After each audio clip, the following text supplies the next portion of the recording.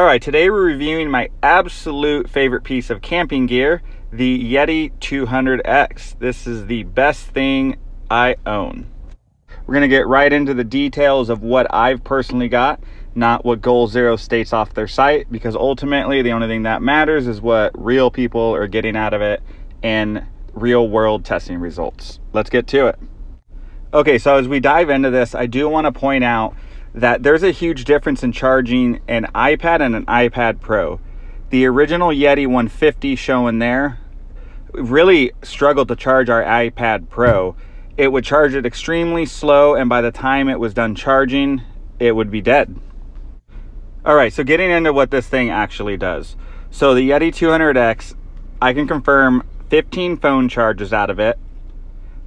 2 charges on my iPad Pro, very impressive. Again, that takes a lot to charge that. 6 charges on a normal iPad, and 2 charges on our Mac laptop, which is slightly older and not very efficient. All right, so this is where we're complete nerds in our house. We're constantly plugging in multiple things at once. We just find it easier to sit this thing next to us and plug into it instead of running wires all over the place. As you can see, it does this with no problems, no issues at all. Runs them, charges it for several hours, no problems whatsoever. Love that part. Another area the Yeti stands out is its flat surface. As you can see in the photo, you can place what you're charging on top with no issues of it tumbling over. Other brands don't do this. As you can see, they have large handles.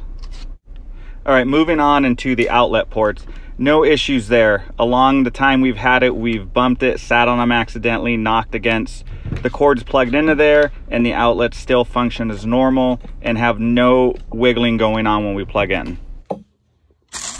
I know, every camper's got its downfall. This is mine. I like fresh beans when I drink coffee, so I bring along a portable grinder, 150 watt grinder, and as you can see on that video, it has no problem running it whatsoever. Gives me fresh coffee every time. So here we have our little mini camping fan. Fantastic fan. I'll be doing a review on that, by the way. I'm able to charge this multiple times or even run it through the night, multiple nights in a row, without even making a dent in the Goal Zero. There's times on a 5-day trip, I've ran it all the way through the night and still had plenty to charge our remaining devices. Here I'm showing how I powered one of my lamps with an 800 lumen light bulb. I was able to get 26 hours out of it before the Goal Zero was finally starting to die.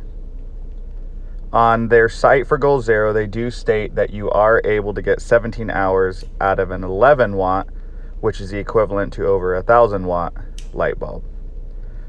However, for this review, I had an 800 lumen on hand, so that's what I used.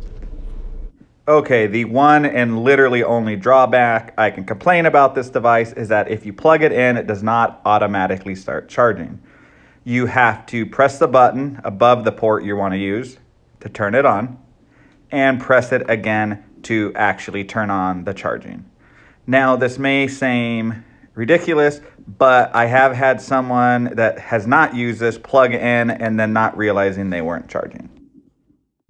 All right, so what's the takeaway on this? Takeaway is this: get it.